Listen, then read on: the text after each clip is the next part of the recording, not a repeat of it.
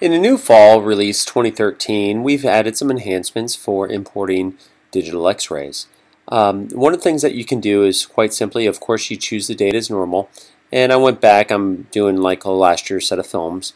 I selected at least one of the films that I want to digitize. I'm going to go ahead and do the browse.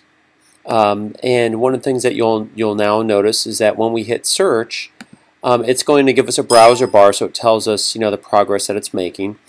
At this point in time, if I wanted to select all the films, I could. Now, in your digital x-ray system, very likely it's not going to be named here. This way there'll be a long string of numbers. I manually name those films on the files themselves just because I teach all the time. I wanted to be able to see which files were mine for teaching purposes. So don't expect yours to have the name over here. Only a couple systems will, digital x-ray vendors will do that. But nonetheless, it'll still find the correct x-rays. Now, one of the things that we added here is when we go ahead and import these films, we can go ahead and these are just some random x-rays that we have. But let me go back on this one. What's nice is that if we go ahead and we can select the films that we have, I'm going to load this lateral full spine. And what we'll do is we're going to go ahead and let me at least load a lateral cervical. So here's a lateral cervical. I'm going to go ahead and hit lateral cervical neutral. And you can go through, as you load these films, what we're going to do is it's going to build on what we have. So with that being said, if I wanted to, say, import this x-ray, just hit lateral lumbar. And I'm mapping this, and you can easily get a staff member to do this for you. And once you've pulled in all the x-rays that you want to, we'll go ahead and let's do the lateral. Let's just go through this as well, and let's do see what the next one is. Okay, we could go ahead and just do this. I'll just do lateral cervical extension just so you see how it's building the list. That way you never forget what you loaded. Prior versions you would forget what you actually loaded, so this makes life a lot easier for you. That's enough for right now, just for demonstration purposes. I know I got more films in there.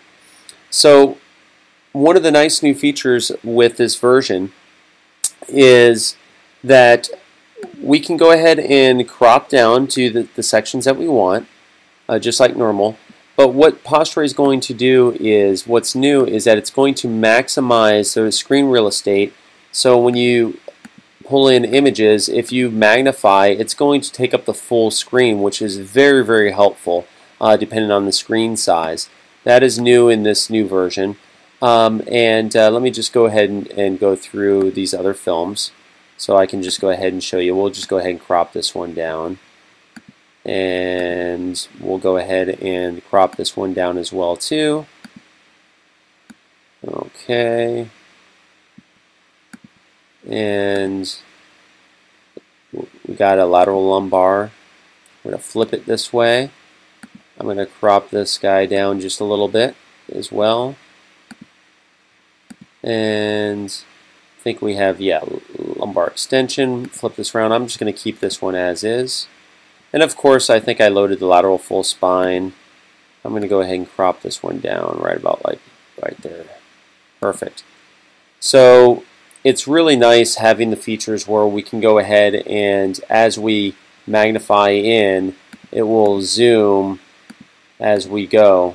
So that way we can go ahead and see full screen. On prior versions, you were limited to the window screen size, and no longer is that a problem because now you can stay zoomed in and take up your full screen real estate, and this is very, very helpful on small screens. If you have any other questions, please feel free to watch our other videos, of course. I spend a lot of time on them. It really hurts my feelings when you guys don't watch them. Of course, I always have a good sense of humor when I talk to you guys. But seriously, hopefully you really enjoy these videos.